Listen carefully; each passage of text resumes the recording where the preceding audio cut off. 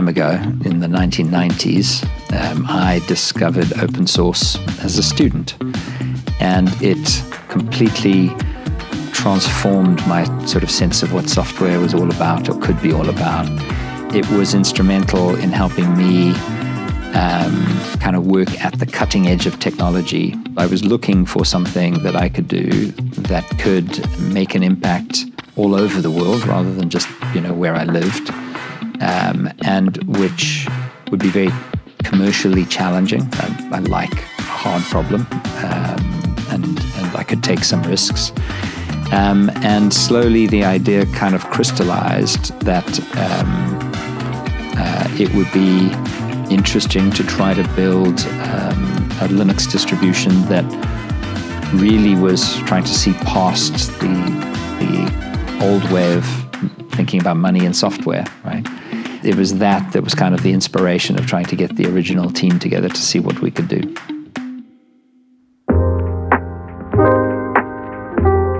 Getting so many good people right next to me, trying to achieve the same goals. The most inspiring thing about working at Canonical has been the amazing number of just talented, brilliant, wise people. The engineers and the Ubuntu community members, they're such talented people, but they're also, again, really caring. So I think I was just mostly excited about the people that I got the chance to work with.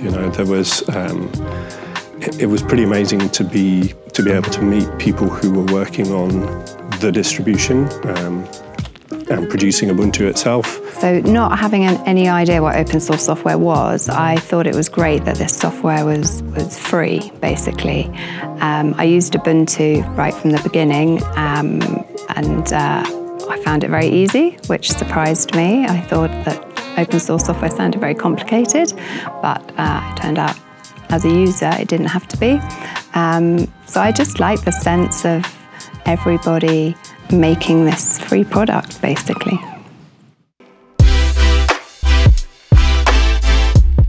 Do I have a favorite Ubuntu release? Do you have a favorite child? Lucid Lynx. Natty Narwhal, which was 1104. Hardy Heron, Intrepid Ibex, Lucid Lynx, Precise Pangolin 1204 LTS. With Xenial. My favorite Ubuntu release is always the next one. Respecting the open source values, working with the community, the fact that we are still a big community project is most important to me. Really the breadth of impact that we have. Ubuntu is used in so many use cases, not just users who want to install it on their laptop and use it for their desktop. It's the base for many, many products. It's used all over the place. And the things that we do have an impact there. We're able to deliver pieces of an OS that is used all over the world. The world knows our products, the things that we have on our laps, on our laptops. All of that is, in a way, backed in many cases by software that we've either developed or that we helped or that the community that is around us helped us to ship as well. The biggest thing that I think we've done the best of, we were founded to help drive open source forward, and we've managed to maintain that mix of drive and vision and developing what the future is going to look like, but also recognizing that what the future is going to look like is more people working together. I would just love for another great 20 years. I'd love to see Ubuntu continue to develop and grow and continue to change the world. Here's to 20 more. I hope for the work that we're doing to have legs, to have a life beyond what we're doing now. I want to see Ubuntu to continue to have an impact on the world and to be a force for good, and to continue to meet the technology needs of the world for the next 20 years.